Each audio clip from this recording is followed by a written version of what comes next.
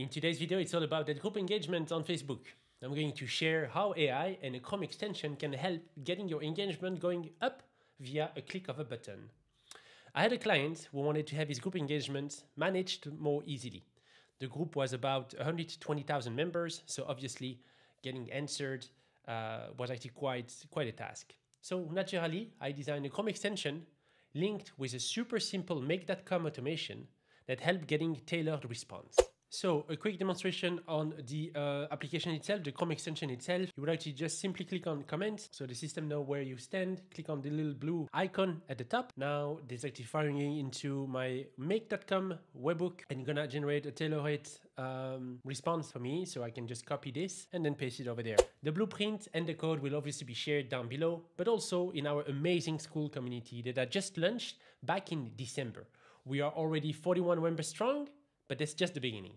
When you join, you got an exclusive access to the Blueprint library, 3 calls a week from support, co-build, and coffee hours. You'll learn how to self-host your AI project on your own server, and for example, have your N8, Flowise, and NoCodeDB, or your own application running on your server. And all this very easily. I also have built an exclusive website for members where you can share and access up-to-date prompts. If you wanted to have actually a sneak peek, please go ahead, type prompt.flowgrammer.ai after you watch the video, obviously. I cannot wait to see you on the inside. Let's go back to the automation. The automation itself is very easy, but there's a lot to unpack when it comes to the Chrome extension itself.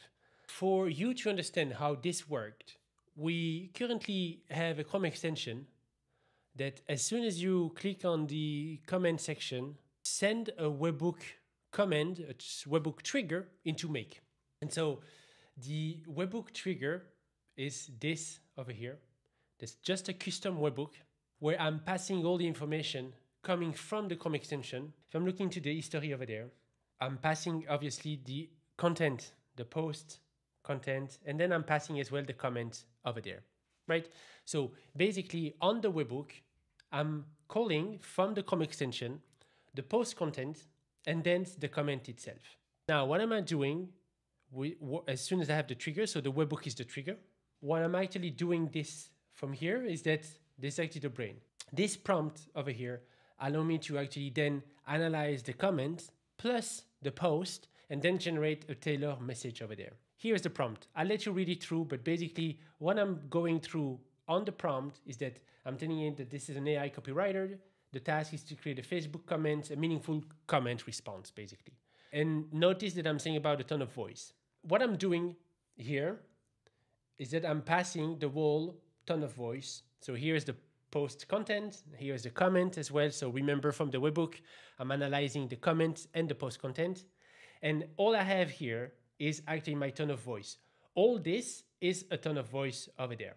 So that's actually my writing skill or style, I should say, of myself. I took this coming from Twitter, coming from some article, write myself, and I've actually pasted on the prompt itself, which then actually make it sound like it was me typing it. Very powerful over there. Maybe what I do on the next video is that actually I'm gonna explain, make a website available for you so you guys can actually run your own tone of voice. Please let me know in the comment down below if this is something you'd like to actually see, but I'd be happy to do that if the comment is actually positive. And that's actually what we do afterward. We are doing a webhook response. Again, as I said, this is not the complexity of this automation. This automation is basically 3 modules. Very simply, if you think about it. The whole difficulty come whenever I'm pushing. I'm gonna show you now. I'm gonna move into the Chrome extension and I'm gonna explain how this worked. But basically, the Chrome extension fire the webhook to trigger the automation. I have then ChatGPT as the brain, allowing me to actually have the response. And then I feed this back, I loop it back to the Chrome extension via the webhook response itself. And the webhook response looks like this. I'm passing result 1, 2, and 3. The difficulty, as I said, is on the Chrome extension. If I looked into my console, if I'm going to inspect mode, and I'm going to console, I'm going to clear this up over here. The difficulty of this automation is that Facebook has dynamic div. A div is actually basically within, imagine Facebook, this is your Canva, and within the Canva you have actually the comment section. So if I actually inspect over there, you see that's actually one block, second block, that's another block, that's a div basically, another block. And so you see over there, if I'm hovering over the page is actually a whole block itself. This is actually the section I was looking for, because you have actually so many posts within the page that you don't want the automation to actually respond something completely different. And so I had to come with a clever way. I'm going to show you the Chrome extension as well, and I'm going to explain how to actually deploy this on your side if you wanted to. But basically, watch this. Whenever I click on comment, and this is actually the clever way I've came up with, is that by clicking into the comment section, now the whole system return me trying to define actually which div I'm supposed to watch for. And in this case, the system, the Chrome extension found out that this is the div over there. Now, if I'm trying to generate this over here, we're going to see that this is generating a content for something called last one went under contract before. If I go back here to the Chrome history, I'm going to go to the history over here, and I'm going to look into the post content, last one went under contract before open. And this is exactly the post. And now I can just copy this and paste it over there in the comment section and then have it paste. But bottom line, all the magic happen on the Chrome extension, where the Chrome extension knows exactly where I'm passing, like which button I'm pushing. So if I go to another one, for example, I want to click on comment on this. As you see, I managed to define as well again the comment section, which post I'm looking to answer. That's how, basically by clicking on the comment button, this is how I've managed to actually make AI to understand from the Chrome extension which post I'm looking at. Before I show you the code, I'm going to show you how we can actually load this Chrome extension yourself. So I'm going to close this inspect. I'm going to go to extension, manage extension. You need to enable developer mode at the top right, and you will not have actually this extension over there. But basically, what you're searching for the button called load unpacked. You actually load unpacked over there. You would go to your folder where you just unzip the Chrome extension, and you are searching for something called Facebook Gemini.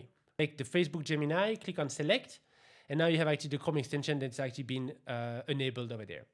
You're going to have to refresh the page, and you should actually then afterward have a button, a blue icon at the top right of your screen.